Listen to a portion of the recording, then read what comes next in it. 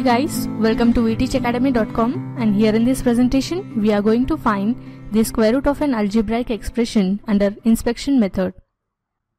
So here, find the square root of 9y square plus 2 plus 1 by 9y square. So here we know that 9y square is a perfect square root and its root is 3y. So we can write this as 3y whole square. So here we have the second term as 2. So we can write this as 2 into 3y into 1 by 3y. And here, if 3y and 3y get cancelled, we get the value as 2 that remains unchanged. And now here, let us write the second term 2 as 2 into 3y into 1 by 3y. So here we have the third term as 1 by 9y square. And we can write this as 1 by 3y whole square, as 3y is the root of 9y square. So here we observe that this expression is in the form of a square plus 2ab plus b square is equal to a plus b whole square.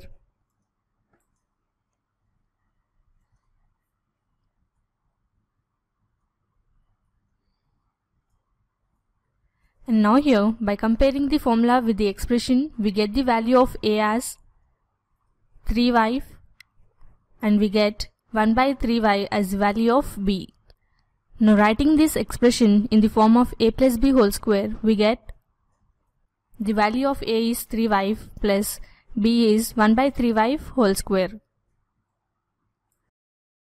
So here we get the square root of the expression as 3y plus 1 by 3y. Now let us proceed and solve another example over here. So here we have the algebraic expression as 4x square plus y square plus z square minus 4xy minus 2yz plus 4xz.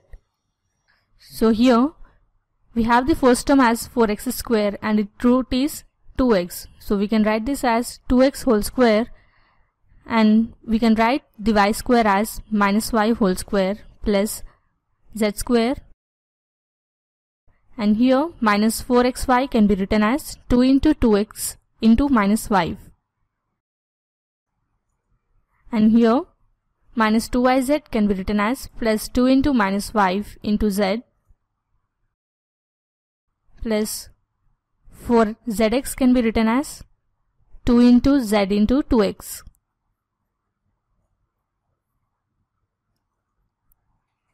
So here we observe that this expression is in the form of a square plus b square plus c square plus 2ab plus 2bc plus 2ca.